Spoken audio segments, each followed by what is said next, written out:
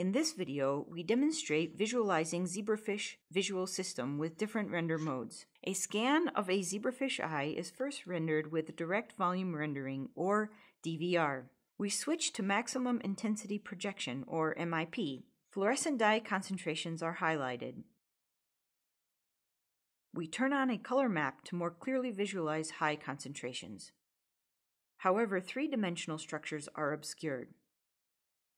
When we turn on shading with MIP render mode, both dye concentration and three-dimensional shapes are visualized.